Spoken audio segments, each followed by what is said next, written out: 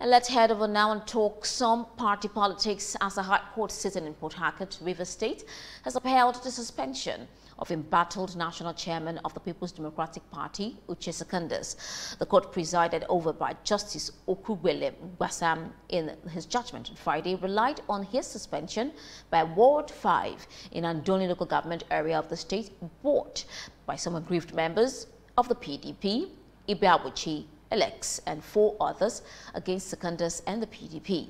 Justice Gwasam also upheld the prayers of the aggrieved PDP members to suspend Secondus from attending convening a PDP mentees at his capacity as national chairman or member of the party.